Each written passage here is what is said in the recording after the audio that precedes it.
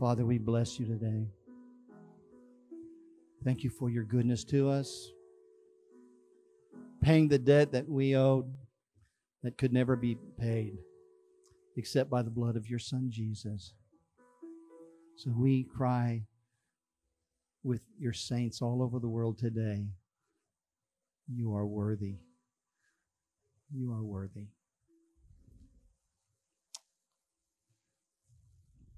Amen. You may be seated. Amen. I just want to say, let's see, can you hear me fine? Am I on? No? We'll wait just a second. Let's see if we're there. Check 1, 2. I should be on here. Have it? Check 1, 2. Oh, you got it? Can you hear me? There we go. Great. Awesome. So I've got a little bit of echo up here, Shiloh. I'll let you work on that. Well, good morning. I love singing with you guys. And the songs we sang this morning, man, just declaring the truth of the gospel and being able to just put that out there together like that is incredible. And that's where we're going to be going today in the message. But before we get there, I just want to say Happy Father's Day to all you dads. And what a blessing and gift. Can we thank our dads? Happy Father's Day. What a blessing to have you all singing up here this morning and leading us in worship. It's just powerful when the men sing together. I just am always blessed by that. And to be a part of that, to be counted among the number of fathers at Western Hills is such a privilege to me. You guys have taught me how to be a dad by watching your example, watching you lead your children, and I am so grateful for doing this together and being part of this team together. So thank you guys for that. Well, we are going to dismiss the children to the Bible zone right now with Mr. Stephen right out this door.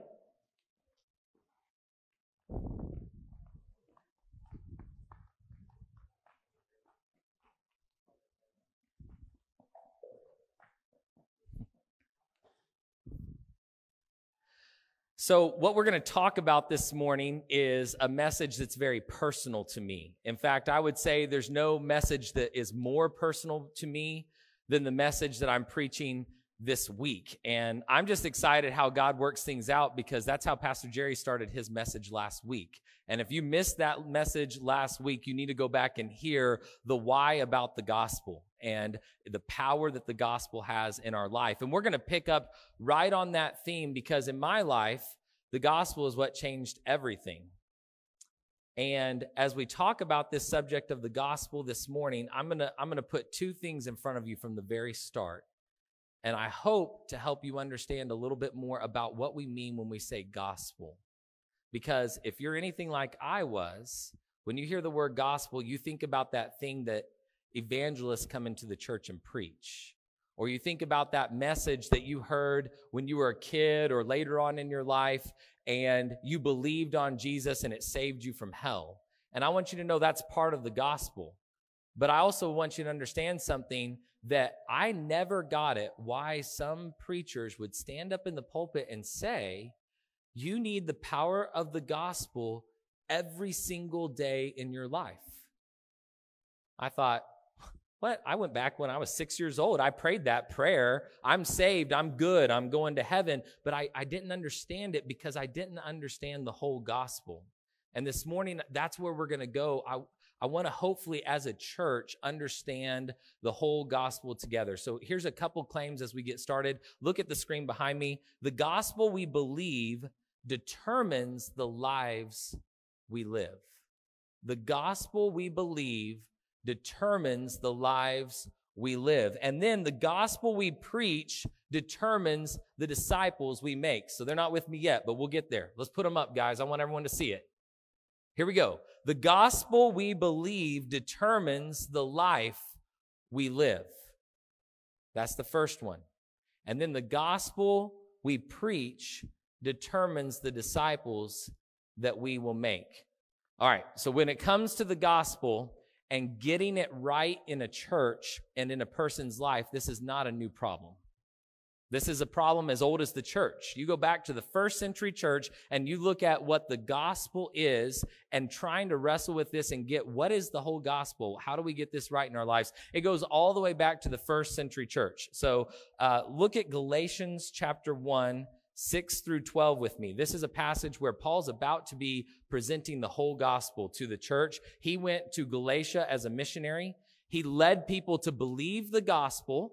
And he left leaders in charge of the church there, and then he withdrew from that place, and later on, he wrote that church to encourage them in the gospel. He had heard some reports about what was going on in Galatia, so he said, okay, I'm going to write you a letter, and I'm going to encourage you in the gospel. And you can read Galatians 1 through 6 outlines the gospel in that passage of Scripture. But this is what Paul said to start that from the very beginning of this passage in Galatians. Paul said, I'm astonished that you are so quickly deserting him who called you in the grace of Christ and are turning to a different gospel. Do you see the struggle? To get gospel right. You're turning to a different gospel. Not that there is another one, but there are some who trouble you and want to distort the gospel of Christ. So there's only one true gospel of the one true God. But even if we or an angel from heaven should preach to you a gospel contrary to the one we already preached to you, let him be accursed. Did you get that?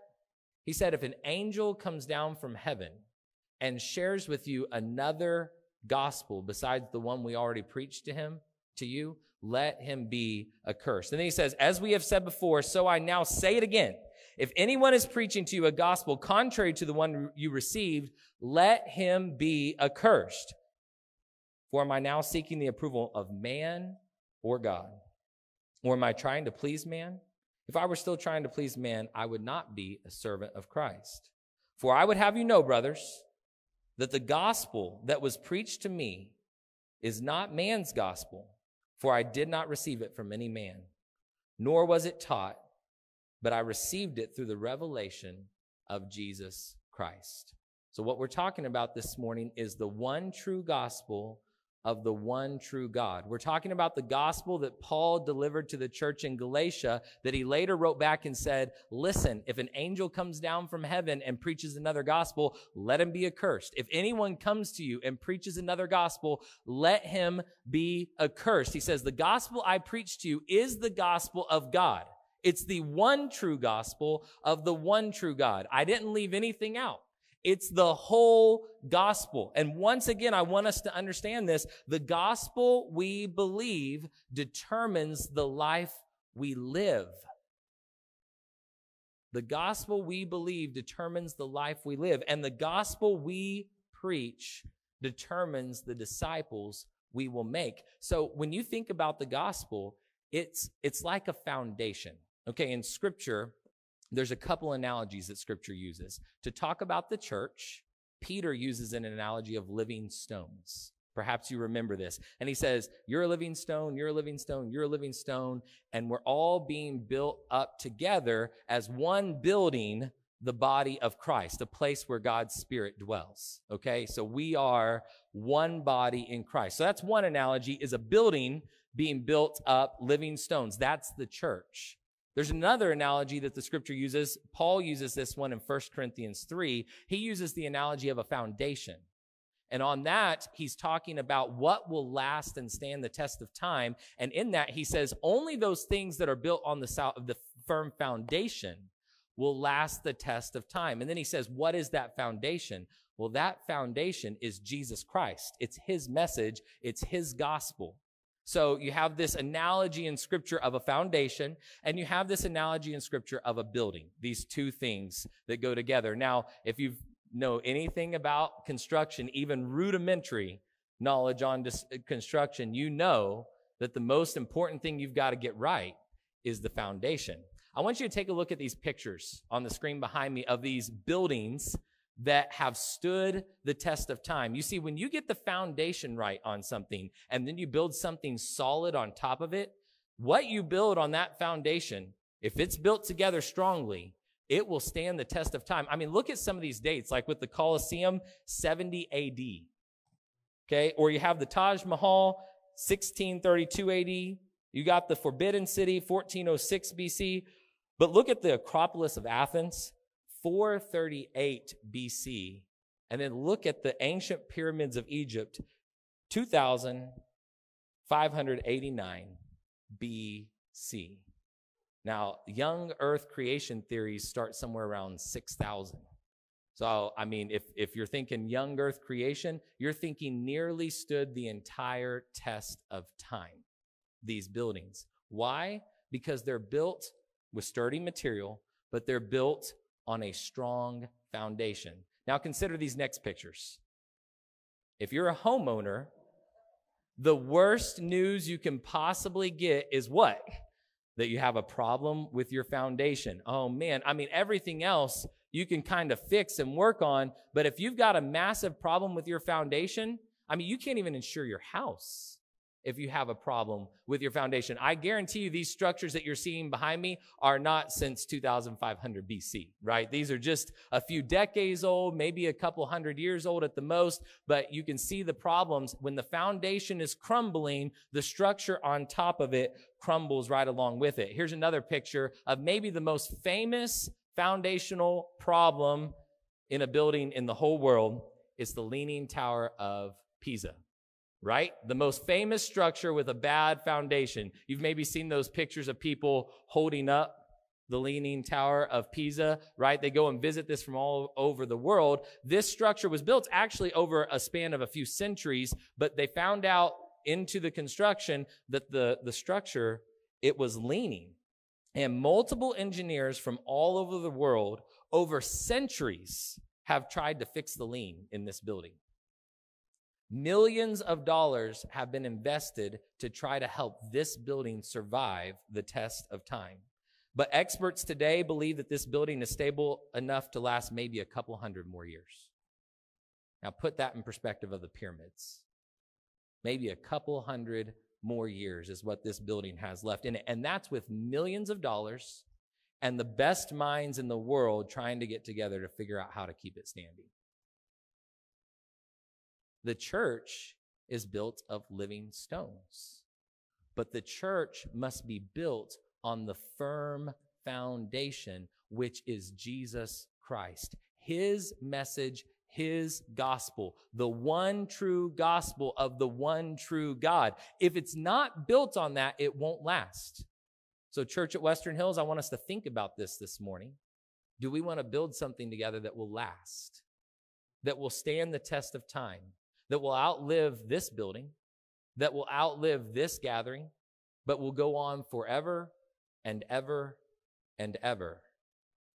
The scriptures say that we can do that, but together we must be built up as living stones on the firm foundation, which is Jesus Christ. And if we don't build on that and that alone, whatever we build with our lives, personally or collectively, will not last.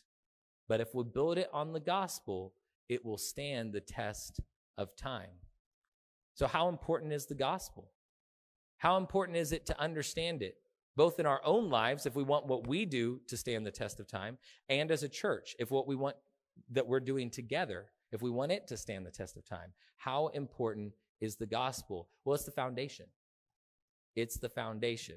Get the gospel wrong, and you get the Leaning Tower of Pisa. And you can throw money at it and time at it and minds at it, and it doesn't matter what you invest in it, it's not going to last. But if you get the gospel and you build it on the gospel, it will last. So are you with me this morning? The gospel we believe determines the lives we will live. The gospel we preach determines the disciples we will make. It's the foundation, the gospel. So it's very personal to me what I'm sharing with you today. And one of the reasons why it's very personal to me is I want to share with you some of my story. And this is a part of my story that I think many of you have not heard before. And I'm going to share with you some of my story this morning because the gospel changed my life. I was on a course that was like this.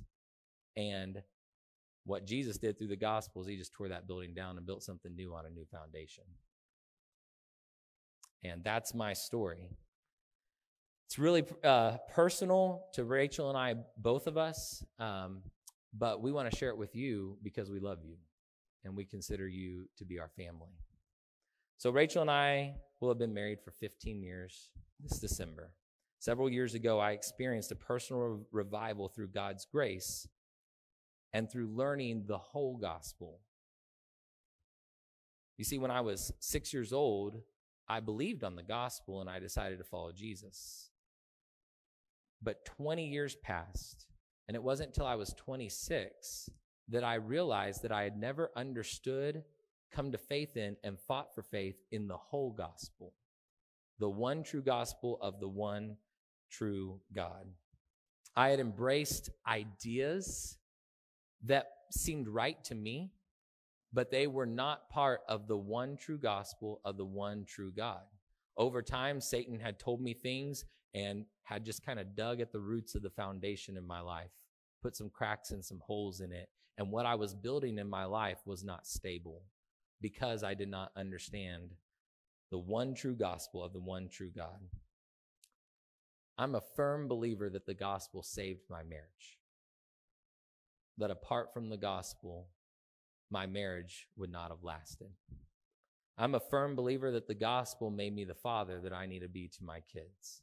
That without the gospel, I would not have been the dad that I need to be. The gospel changed me as a pastor. I was not on the right course as a pastor. The gospel put me back on that course. The gospel transformed me into an effective disciple maker and evangelist. So many times with other people that I was discipling, I had shared things that came from what I thought to be the truth, but it wasn't the truth. And when I discovered the truth, the message in my own life and the message I shared with others got power, a power that I had never been able to share with anyone else before. And the power that they had to overcome sin and live a life that's pleasing to God was just different and changed as God did that work in me, and then as he did that work through me, through his spirit in other people. The gospel freed me from the hold of sin on my life. I was in bondage to sin, and I didn't have to be. That's part of the gospel. I had been set free in Christ, but I didn't understand the authority I had in Jesus, who I was in Jesus. I wasn't fighting for faith in that gospel, so I was struggling with sin, but when I believed the gospel, it gave me power over sin through faith and fighting for faith in the gospel. I want you to know what the gospel did for me, it will do for you too. In your emotions, in your thoughts, in your relationships, in your life, in your ministry, in your discipleship, what the gospel did for me, it will do for you too. It's universal. It's all of us. We all need the gospel, and the gospel will change us all if we'll receive it by faith. So let me start with my story, and we'll go from there. I'm going to read some of this, and of course, I'll also speak from the heart. But as we say in small group, this is where our story begins. When I married Rachel, I was 19 years old. Those of you who are older, I want you to try your best to think back to your 19-year-old self. It's only been 14 years for me, and I already struggle to do it, to put myself in that mindset of being a 19-year-old. What I can remember is that at this point in my life, I felt like I had everything together, that I was on the right track, that I knew what I believed, that I was headed down the right road. In fact, I thought I had so much together that looking back now, I can see how prideful I was in the way that I thought. I saw myself as a highly gifted individual with strong character and emotional maturity. I had no idea. I wore a badge of getting married early like some kind of indicator that I was ahead of the game or ahead for my age. Of course, I was unaware of my arrogance, my ignorance, or how my opinions of myself and thoughts or emotions were impacting my life and my decision making. Now, I don't want you to get me wrong. I wanted to follow Jesus, and I had given my life to follow him, but I had a problem. I did not understand the whole gospel, so I could not experience the power of the gospel in my daily life. After a few years into our marriage, my immaturity began to surface and become more clear to my wife. You can't live in close proximity with another person very long like that, like you do in marriage, without them learning a lot about you. In fact, I think pretty quickly she knew more about me in many ways than I knew about myself. One problem that had become very clear to me is that I was self-centered. My decisions were almost always based on my feelings and what I wanted, and I had no idea. I thought I was emotionally steady, and I was emotionally driven. My decision-making was emotionally driven. Isn't that crazy? It can be seen in simple things. I didn't volunteer to help with my kids very often when they were young. There's a picture of us on Father's Day in 2009. I didn't help around the house. I didn't change the diapers. I was selfish and very opinionated about how we spent our free time. If someone would have asked me, I would have told them that I saw myself as a selfless person. After all, I was involved in ministry and serving in the church and giving so much time. The reality was that I was unaware of my emotional problems, my weakness in my thoughts, and how these things were impacting my behaviors. Another problem that I can remember going on in my life, my 19-year-old version of myself, is that I was secretive. I wasn't honest and transparent about what was going on in my life and the choices I was making. When I did recognize a sin problem in my life, I typically tried to handle it on my own. I thought just me and God would be enough. I wasn't honest with others about how I was feeling. In fact, I wasn't even honest with myself about how I was feeling. I frequently felt feelings of shame and guilt, but I didn't share them with anyone. When the Holy Spirit was revealing to me my problems, I ignored them or tried to handle them on my own instead of being honest with others. I did not have a clear conscience with God and others. In fact, I couldn't even imagine what that would look like. My conscience often weighed heavy on me, and I didn't know how to settle it. Well, all this pride, selfishness, lack of transparency, it led to poor decision-making and sinful behavior that hurt others. Several months ago, Rachel shared her story in connection with a message on forgiveness here in our church. Many of you heard it. When she shared that story, she revealed the hurt and pain that I had caused her by the way I had related to her and to other people. The fact is, I betrayed my wife's trust, and I broke her heart. I developed some feelings for another young woman. I was an emotionally unaware person, and I didn't know it. My emotional maturity was very low. I had myself convinced that this young woman and myself were just really good friends, but the relationship wasn't right. I had 3 different family members come to me and express that they felt that I had some feelings for this young woman that weren't appropriate, and that she had feelings for me that weren't appropriate. My wife was one of those 3 that came and expressed that to me. When they shared, I didn't agree with them. I had a problem with pride. I couldn't see it. I did not feel that I was doing anything wrong. But they were not wrong. I was the one who was wrong. As the relationship progressed, it led to actions that further betrayed my wife's trust. And those actions were things like flirting or holding hands with this other young woman, or sitting close, or exchanging a shoulder or back massage, or spending time together. Obviously, this relationship was on a very dangerous path. My pride, selfishness, my lack of transparency, it put us on that path. Needless to say, the choices I was making had a significant impact on me and on the people I loved most. I think that's the hardest part,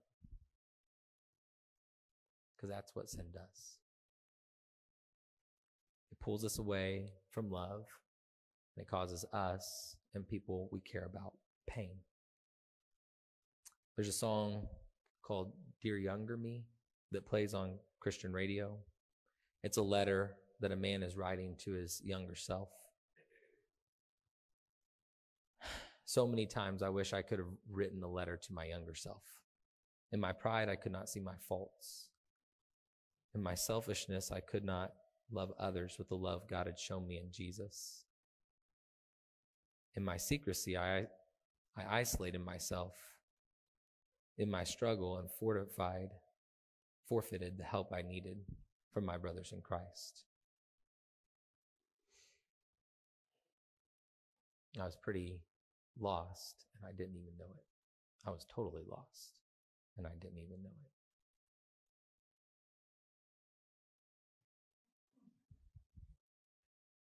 Then, over 7 years ago, God poured out his grace on me. He opened my eyes to see my condition. I saw my actions as sinful. I recognized the ways I was causing others pain, and it hit me all at once. I realized that I had been believing a lie. I saw that I was on a path to making even worse compromises, and I realized that I was about to burn my house down. In a moment, God showed me my condition, and I felt under heavy conviction. I felt a range of emotions: fear, conviction, peace, love, all at once. It was unlike anything I've experienced in my adult years. I can truly say that God revealed himself to me and saved me from the path of destruction that I was on. The night that Jesus showed me his grace, Rachel wasn't at the house. So I went to my computer and I wrote a letter. And in that letter, I expressed honestly all the things that God had been showing me. By God's grace, I let down my pride and I acknowledged my sins. I expressed my deep sorrow for the pain I was just realizing that I must have been causing my wife and other people. When Rachel got home, I shared the letter with her. After reading it, the room went silent. And I'll never forget the words I heard next from her mouth. After a pause, she said, "I forgive you."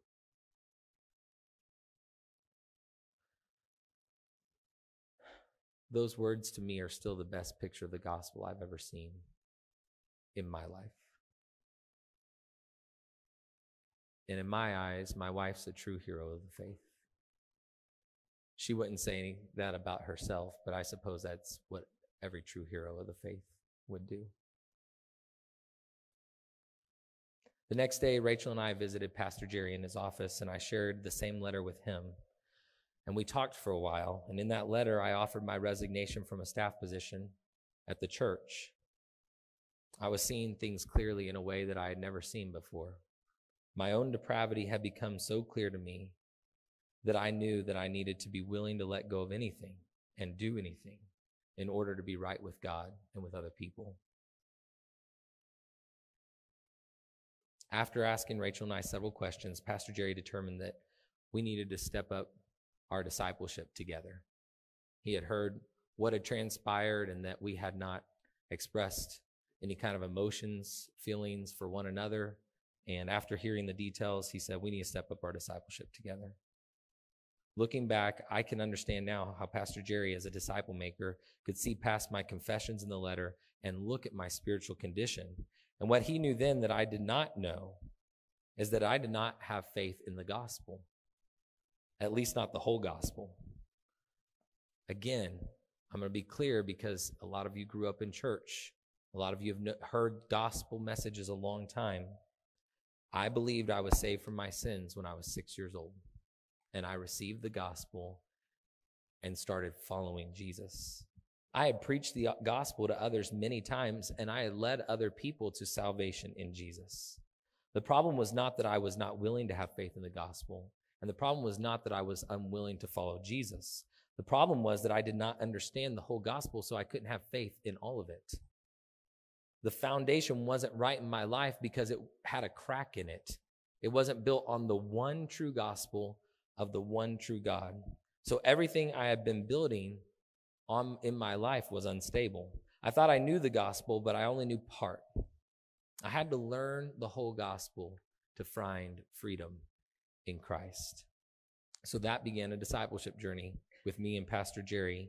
And in that journey, my life was changed because I came to understand the whole gospel, the one true gospel of the one true God. Jesus taught me 3 things that empowered me to live by faith, change my life, and overcome sin in my life. I discovered that these 3 things were not just for me, but these are 3 things every disciple of Jesus must learn and grow through in order to grow spiritually. So those are the 3 things that changed my life, and I want to share them with you today. First, in order for our lives to be changed by Jesus, we have to learn the whole gospel. Then we have to learn to preach the gospel to our own souls. Then we have to learn to share the gospel regularly with others.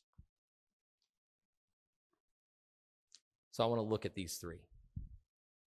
How do we find freedom in our lives over sin? And not just over sin. Like, I resisted sin for a long time. You know, it would come, temptation, resist it, come, temptation, resist. How do we find a new life in Jesus? How do we find power to beat sin over and over and over again? What is it about our thinking and our hearts and our emotions that God can transform through the power of his Spirit? And how do we get that in our lives? Well, the first thing we have to do is we have to learn the whole gospel. You must learn the whole gospel of Jesus Christ. Not just the part where Jesus went to the cross, died for your sins, and he paid for all your sins on the cross. I knew that. I had received that when I was 6 years old. But I had bought into a gospel that was mixed with other things, that had things in it that were true, but then had things in it that weren't part of the scriptures. There were some things about the gospel that I had picked up that were wrong or false, and then there were some things that I had come to believe about the gospel that just simply weren't true. A lot of those had to do with my works and what I thought would earn me a good status. And then there were other things about the gospel that I just didn't know altogether. So it was in a discipleship relationship that I discovered what is the whole gospel. I remember being transparent with Pastor Jerry after sharing all this with him, and we started this new discipleship journey, and I just started sharing with him all the things that have been going on in my life. I hadn't really been transparent with that like that with anyone before, and I just started being brutally honest about the things going on in my life. And it became clear to him that I didn't understand the whole gospel. So I would come into his office, and I can remember this happening, and I would say, okay, I heard you yesterday. You were saying this and this and this about the gospel, so I think I've got it. Is the gospel like this? And then he would go, Brandon, you still don't have the gospel yet. And so and after a while, like I heard that several times, it started to frustrate me a little bit because I was trying so hard to wrap my mind around the scriptures, but I had a worldview that had been so deeply ingrained in me that when I read the Bible, I read something other than what was even on the pages because I was being so heavily influenced by my own worldview and what I had come to believe. So he would say, you don't have it yet, Brandon. And then he would point to a passage like Romans 6-8 or Ephesians 1-3 or Galatians 1-5. And we would go look at these passages of scripture together. And then I can remember going back to my office and I would sit at my computer and I would go look up the passages he gave, and then I would expand it to see the context, and then I would click on the link to cross-reference it, and then I would write down my thoughts, and I would try to get this straight, and then I would come back to his office, and I'd say, okay, I think I got it. Is the gospel like this? And then he would say, well, you got that part right. That's the gospel. That's the gospel. That's not the gospel. That's not the gospel. Oh. And so we'd talk some more, and then I'd end up back in my office. And this happened several times back and forth. I'm sure he was trying to sermon prep or something, and I would just knock on the door and come in. And it happened many days in a row because I knew something wasn't right. I knew that my whole life was being built on something that was causing instability, and I needed that stability. I needed to know by faith what I was missing. I could see how sin was doing a number on me and people I loved. And so I needed to find what this is really all about. You know, there's no substitute for that in learning the gospel. You've got to learn the gospel. You have to learn it. Other people can coach you. You need them to coach you, but you have to learn it. You have to be committed to learn the whole gospel. That's the first step. So in the course of my study, I came to believe the whole gospel. I finally learned it. I got it down. What I hadn't understood from the time I was 6 to 26 in a 20-year period, I learned in a short period because I understood my need for Jesus. I saw my depravity and my sin, and I said, I need something greater than me to beat this. And so I learned the whole gospel. That's the first thing that has to happen. You have to learn the whole gospel. And then the second builds on the first. You need to learn the gospel so well that you can preach the gospel to your own soul. Okay, the soul is the mind, the will, the emotions. That's my soul. So what I'm feeling, what I'm thinking, where I'm going, what I've set my mind on, that's my soul. I have to learn to preach the gospel to my own soul, because did you know that you can be led astray by your mind? That not every thought you think is golden. Did you know that? I mean, sometimes, let's be honest, most of us, we think, oh, I thought that thought, it must be pure gold. It's not pure gold. So many thoughts we think are influenced by the world, by the devil, by our flesh. We fall into temptations for sin. Not everything I think, not every opinion I have is pure gold. In fact, the only opinion that really truly matters is God's opinion, the opinion of Jesus. The only worldview that truly matters is the worldview of Jesus. Emotional stability can be found in Jesus. The only will that I should set myself on is the will of God and not any other will. But my soul can kind of waver. It can go like this. My spirit, oh, we're going to get to the whole gospel, don't worry. My spirit does not. It does not waver. So what I had to learn is I had to learn that I had authority over my soul in my spirit through the power of the gospel. Do you see how that could give you some power every day? I have authority over my mind, my will, and my emotions, that I don't have to be subject to whatever comes my way, that I can step into a place of authority in Christ and I can command my soul. I can take dominion over my soul. I can preach the gospel to my own soul. Don't believe me? Let's look at scripture. Look at Psalms 103, 1 through 2. Bless the Lord, O my soul. Who's he preaching to? His soul. He's preaching to his soul. Bless the Lord, O my soul, and all that is within me, bless his holy name. Bless the Lord, O my soul, and forget not his benefits. You want to know what the benefits are? Pastor Jerry laid out the benefits last week. Like, you can go, they're just listed, and I mean, they're just like a mile long. You can hear the benefits that we have in God. And then Psalm 42:11. What about when you're discouraged? What about when your emotions aren't treating you right? Why are you cast down, O my soul? And why are you in turmoil within me? Hope in God, for I shall say again, praise him, my salvation and my God. Do you see how the psalmist is preaching to his own soul? In Christ, you have authority. You have dominion over your mind, your will, and your emotions. You have authority over your soul. Preaching the gospel to your own soul means confronting your thoughts, your emotions, your behavior with the truth of the gospel. Don't you understand that what you believe determines the way you live? That's why the gospel we believe determines the life we live. I believed I was doing okay. I believed I had things under control. I believed I wasn't wrong. I believed that I didn't need to share my feelings, my emotions, my struggles with anyone. I believed I had a handle on my emotion. I believed I was ahead of the game. All these beliefs about myself impacted the way I lived. When I finally came to understand the gospel, everything I had previously believed was challenged by the gospel.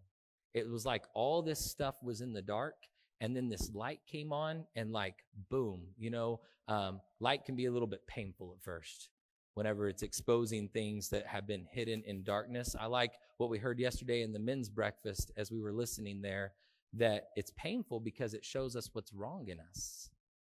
That's never fun. That's never comfortable.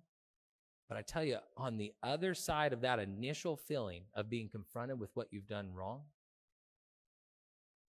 in the gospel is total redemption and freedom, complete grace from God, and love from the Father that we do not deserve.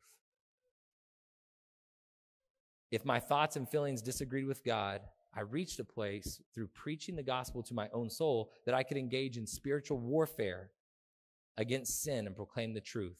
For me, learning to preach the gospel to my own soul, it started with Scripture. I already listed several passages, and what I did with Pastor Jerry, that's where it began, as I learned the Scripture and I learned to understand what it really meant and not just what I thought it meant. And I needed discipleship for that. I needed help for that. But then beyond learning to preach the gospel to my own soul through Scripture, I learned to preach the gospel to my own soul through music. Through music.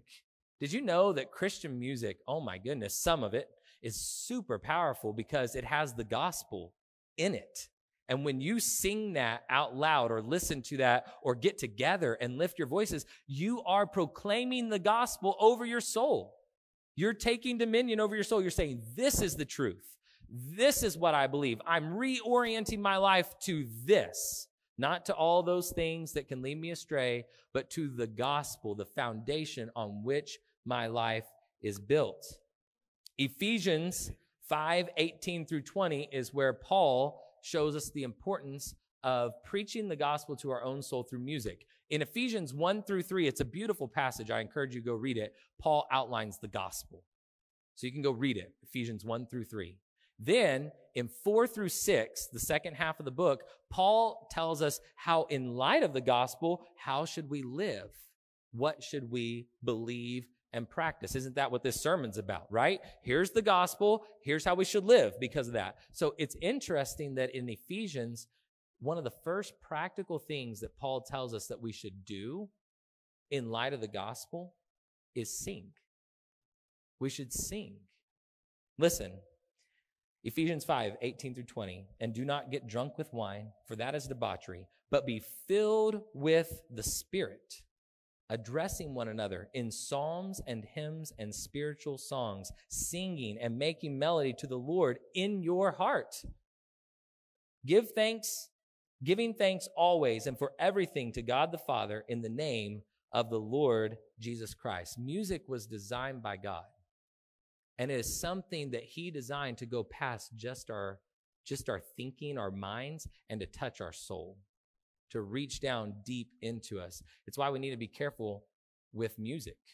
Because, hey, just as the truth can be communicated to our souls through music and through various art forms, lies can be communicated to our soul through music and various art forms. So as believers, we need to stand guard for what we're letting in and how healthy or unhealthy our diet is because of how God designed art, how God designed especially music, and how it touches our soul. So I learned how to do that. When it came to preaching the gospel to my own soul through music, I've spent many hours at the piano or just singing on my own or pulling up praise and worship songs on my phone and singing along, or our family singing in the car together, or singing with friends, or especially being here with you on Sunday morning and lifting our voices together and preaching the gospel to my own soul through music. The songs that mean the most to me are the songs that powerfully deliver gospel-centered messages. So consider these lyrics and connect them to my story that I just shared with you, and connect them to your own story. Look at how powerful this is when you see it in the light of the gospel in your own story. This is All I Have is Christ, Sovereign Grace music. I once was lost in darkest night and thought I knew the way. The sin that promised joy in life had led me to the grave. I had no hope that you would own a rebel to your will, and if you had not loved me first, I would refuse you still. But as I ran my hellbound race, indifferent to the cost, you looked upon my helpless state and led me to the cross. And I beheld God's love displayed. You suffered in my place. You bore the wrath reserved for me. Now all I know is grace. Now, Lord, I would be yours alone and live so all might see. The strength to follow your commands could never come from me. Oh, Father, use my ransomed life in any way you choose, and let my song forever be, my only boast is you. That's powerful. That's commanding your soul. Your soul has to respond to that because in Jesus, you have authority over it. I could go on and on with songs. I had another one written down here. You Say, I'm going to pass for time. And then there's this list here. His mercy is more. We sang that this morning. The guys sang that. Woo, powerful. Solid rock, in Christ alone, the Lion and the Lamb, all in all, this is my destiny. The old rugged cross made the difference. Lord, I need you. We sang that this morning. Further along, living hope, we believe. This is not an exhaustive list. This is a short list of many, many songs where through music we can preach the gospel to our own soul. But listen, when we have to learn to preach the gospel to our own soul, but we have to know the gospel first. If you don't know the whole gospel, I sang these songs, but they didn't mean to me what they mean to me now because I didn't understand the whole gospel. I read the same Bible, but it didn't mean to me then what it means to me now because I didn't understand the whole gospel. So how do we learn to walk a life free in Christ? How do we learn to live our lives, not just not doing sin, but under the glory of God? First, we learn the whole gospel. Then we learn to preach the gospel to our own souls. Then we learn to share the gospel with others regularly. This is our third point here. Learn to share the gospel with others regularly. Now, when I say share the gospel with others, if you grew up in church, probably the first thing that comes to your mind is go out and witness to lost people. You need to go out and witness to lost people, people who don't know Jesus, share the gospel with them. And I want you to know that's part of what I'm saying. But I have a theory that I believe is true, that the reason why the church is not as active in sharing the gospel with lost people as it should be is because we don't know how to even share the gospel with each other. And the reason we don't know how to share the gospel with each other is because we don't know how to share the gospel with our own soul. And the reason we don't know how to share the gospel with our own soul is because we don't know the whole gospel. Do you see how it all builds? If at any point you're lacking one of those steps, of course you're not going to be a strong witness. It's uncomfortable. You don't know. You feel uncertain. You have to know the gospel. You have to know the gospel so well you can preach it to yourself. You have to know it so well that you can preach it to yourself when your emotions are heavy, when life isn't going right, when you're discouraged. You got to know it so well that you can preach it to yourself. And as that grows, then you can share the gospel with others. So when I say share the gospel with others, I'm not just talking about evangelism. I'm talking about learning to work together as brothers and sisters in Christ to evaluate our thoughts, our emotions, our attitudes, and our behavior through the lens of the gospel. That when we share things, a common question we'll ask each other in small group and discipleship is, how are you feeling?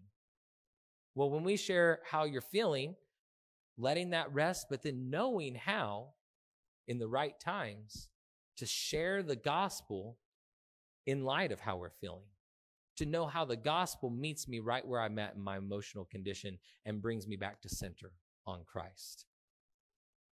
I'm talking about small group conversations where we're sharing what we're feeling and asking questions or speaking truth through the gospel or how we need to respond to the gospel. Working out our salvation is not a solo mission. I want you to look at what the scripture says, Philippians 2:12. Therefore, my beloved, as you have always obeyed, so now, not only in my presence, but much more in my absence, work out your own salvation with fear and trembling. So look at that verse. Work out your own salvation with fear and trembling. You read that verse in English and you go, I guess this is a solo mission. I guess what I'm supposed to do is kind of try to figure out the gospel on my own and just kind of work it out on my own. But there's a problem with the English language when it comes to translating Greek. Greek has a plural form of you. English does not. So when you translate this, it doesn't carry over unless you understand that the plural form of you is being used in this passage. I find it helpful as someone from Oklahoma to translate it to the Okie translation because we have a plural word for you. What is it? Y'all, all right? So let's translate this to the new Okie language. Therefore, my beloved, as y'all have always obeyed. So now, not only in my presence, but much more in my absence, work out y'all's own salvation with fear and trembling. That's a better carryover for what the original Greek says. It's not a real translation, but you get the idea. Maybe we can add something here. So we've got to work out our salvation together. It's not a solo mission. How do we do that if we're never talking about the gospel? If we're never sharing what we're feeling, what we're going through, and then saying, do I have it right yet? Okay, I think it's this. Do I got it? Well, you got this part and this part, but you don't have this part. Go back and study. Go back and figure out until I get the gospel. When my soul forgets, again, until I get the gospel. You know, you could ask the people in my life that I share life with the most, do we talk about the gospel? I think some of them would tell you I probably talk about the gospel too much, that we'll be going on a walk or just doing something. And it's always just coming back to the gospel, who Jesus is, what he's done, you know, and it just keeps coming back up. It's changed my life. It's such a big part of my life. I can't not talk about it. I need places to share it. I got to talk to people about the gospel to stir up my faith and to stir up their faith. So let me be clear. If you don't have friends that are talking about the gospel, it's time to get some new friends. Now, I'm not saying you have to get rid of the old ones. Maybe you're the one who needs to bring the gospel to them. Or maybe they're toxic and you need to get rid of them. I'm not going to pretend to know. But you need some new friends. If you don't have friends in your life who are not just sharing their opinions and their emotions and what they think about this political thing or what they think about what's going on in our world in this way, but who are coming back to the gospel and saying, here's the truth. Now, how does this inform what we're seeing here, what we're seeing here, what we think here, what we feel here? How is the gospel going to inform all those things? And if you don't have that in your life, it's time to get it. You need friends who will share with you the gospel. Preaching the gospel to others becomes natural when we learn to preach the gospel to our own soul, and that becomes natural when we learn the whole gospel and we come to faith in it.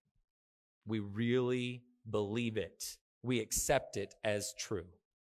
Listen to what the Apostle Paul said about the gospel once again in the book of Romans, in the first chapter, before he preaches the whole gospel. He does this over and over. For I am not ashamed of the gospel, for it is the power of God for salvation to everyone who believes, to the Jew first and also to the Greek. For in it the righteousness of God is revealed from faith for faith, as it is written, the righteous shall live by faith. Hear him? I'm not ashamed of the gospel. It is the power of God to those who believe, from faith to faith, because the righteous will live by faith. We have to learn to come to faith in the gospel. To do that, we have to learn the whole gospel.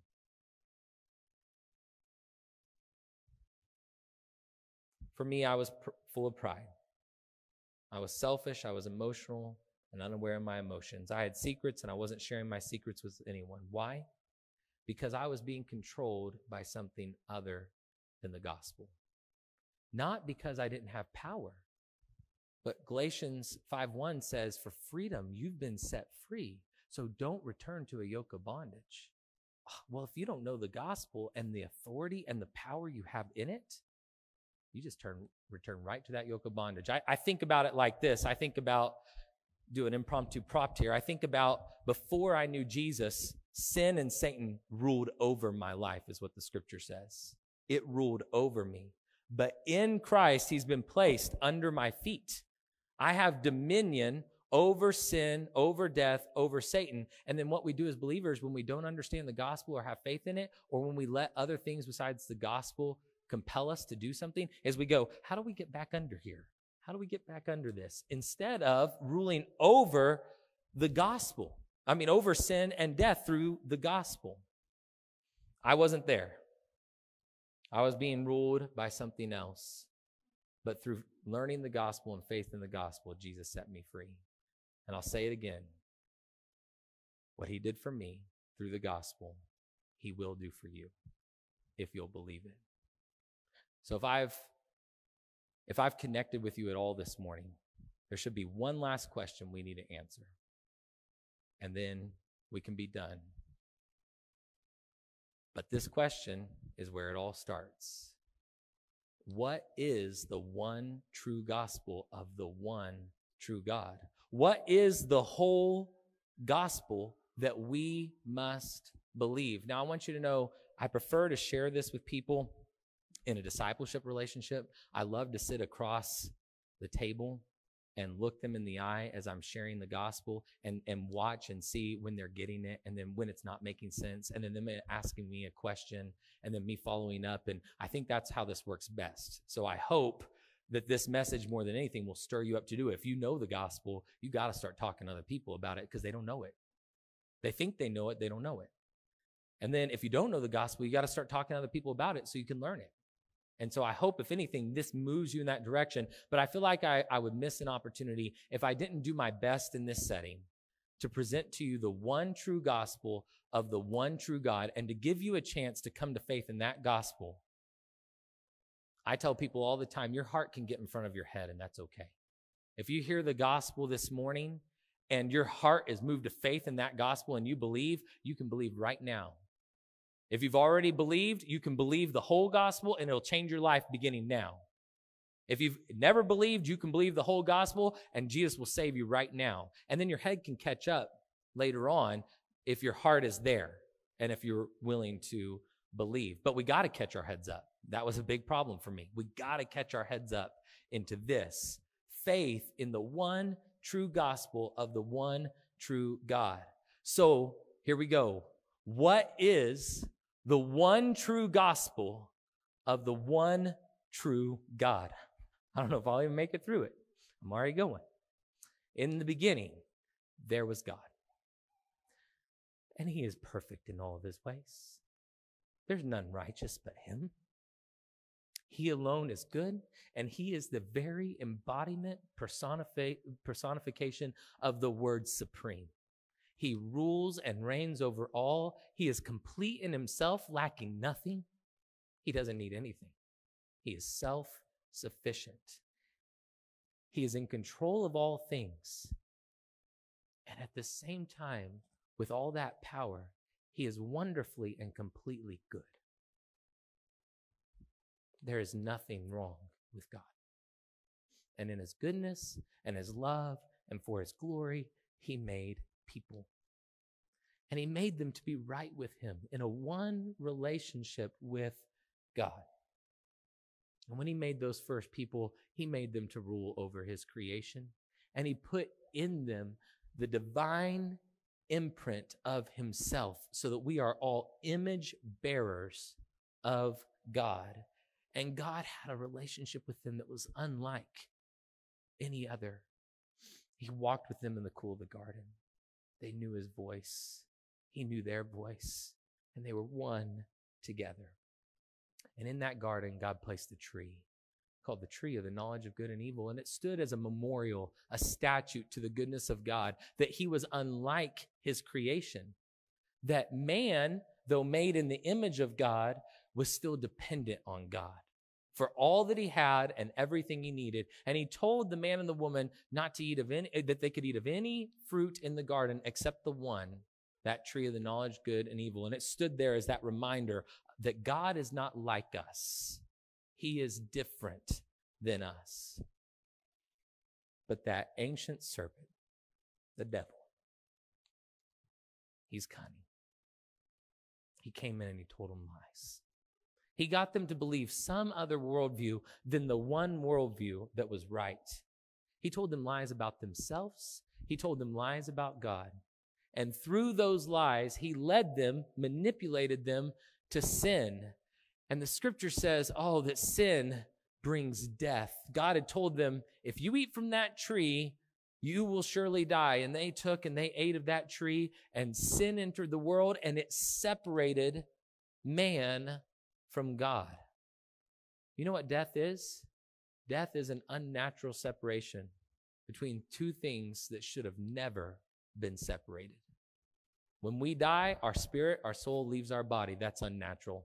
God never intended that things work that way, and that's death. Well, God told Adam and Eve, the day you eat of that tree, you will surely die. But their brain waves didn't stop firing. Their heart didn't stop beating. Did God lie? No, the scripture describes a different kind of death that they experienced that would be worse than physical death. It was a spiritual death of the separation of their spirit from the Spirit of God. Not because God changed. He was still entirely good and right and just in all of his ways and loving and merciful and full of grace. Nothing about him changed, but we changed. People changed. They left God and were separated from God because of sin. And rather than exercise judgment on those people and destroy them in their sin immediately, God had a different plan in mind. A plan that he had agreed with the Son from before the foundations of the world, that he would launch a rescue plan to save mankind from his and her sin, to rescue them from their depravity because he loved them. And he wanted that relationship with them. And what we discovered through reading the Old Testament is that no matter how hard people tried, we could not be in right relationship with God. We just keep falling into sin. And if you study the pattern of your life, you'll find the same thing to be true about yourself. That apart from God, we just keep cycling in our sin. And we experience that separation from God, and God made us to be eternal beings. So when our spirit gets separated from God, it's not just in this life, but it's forever, because we're eternal. And the Bible describes a second death. The second death is called the lake of fire, or hell. And the Bible says, we will all stand in judgment, and books will be opened that contain the record of our lives. And we will be judged by what is written in those books. And if anyone is not found perfect and righteous and holy, they will be separated from God forever, because death came through sin and separated us from God. And because we're eternal, that separation will last forever. And the Bible says that there is absolutely nothing that we can do in our strength, through our merits, to make ourselves right with God once again. That we are born into sin of the race of Adam, and we are sinners by nature, sinners by choice, and that all of us stand condemned before a holy God who is loving and powerful and good. But God did not want us to remain in this condition. So he did something since we couldn't do it. He sent his son Jesus to die on the cross for our sins, and he bore in himself sin. You see, the scripture says that he was born of the Virgin Mary and conceived of the Spirit of God, meaning he wasn't born into sin, into the flesh like we were. The Bible calls him a second Adam. The first Adam still messed up. The Bible calls him a second Adam, a new opportunity, a hope for humanity. And he was born, and unlike the first Adam, he lived a perfect life. He was tempted by Satan himself, just like the first Adam was, but yet was found without sin. He and the Father were one. They were right together. But the scripture says that some evil men condemned him and took him to a cross and killed him. But really, the scripture reveals that he went to the cross on his own volition, under his own free will, so that he could bear on himself the wrath of God that we deserve for our sins. And the scripture says it this way: he, Jesus, who knew no sin, became sin for us. And they put his hands on that cross and nailed him there, and his feet, and they nailed him there.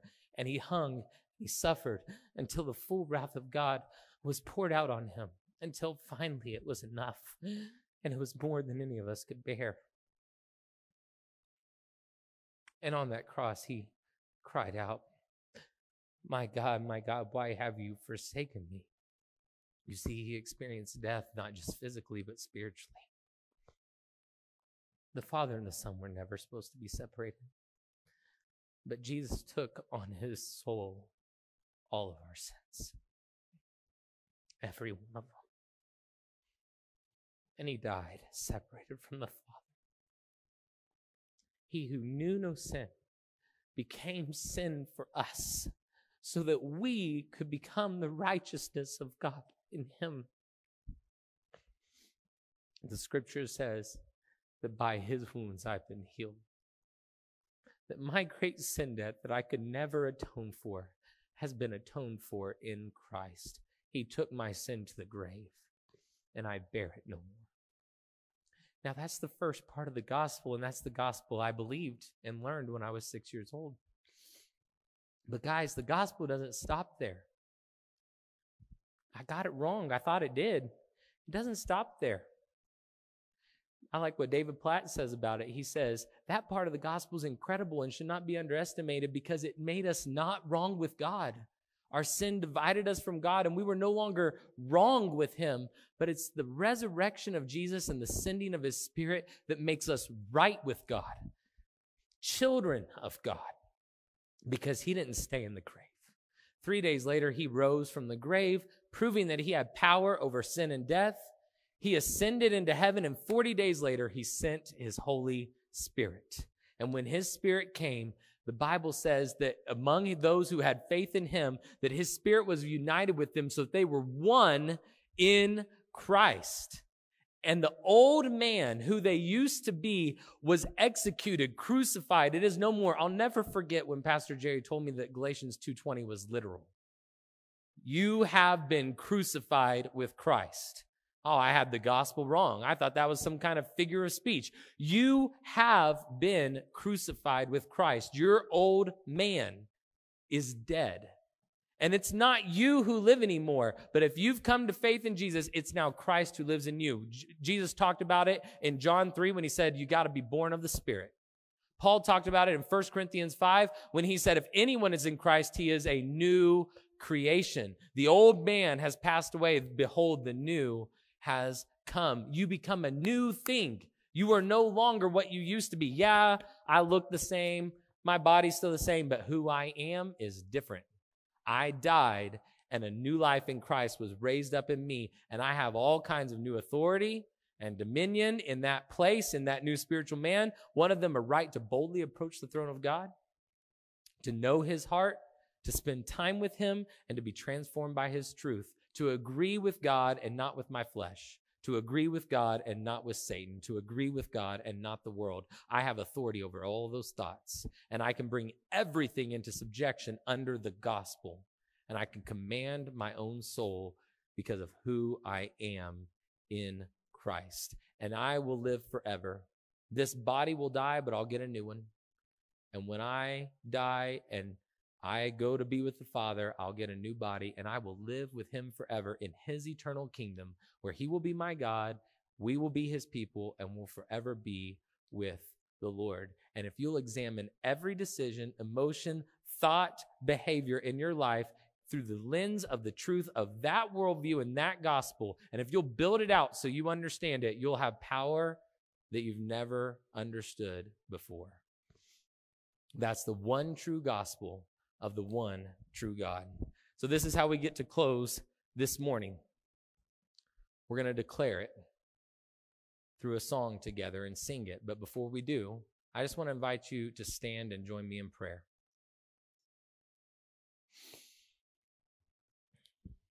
I wonder if there's anyone in this room right now who's never believed the one true gospel of the one true God, or if there's anyone in this room right now who has not understood it. And hey, I'm not going to pretend like you just got it all. I went back and forth from Pastor Jerry's office so many times.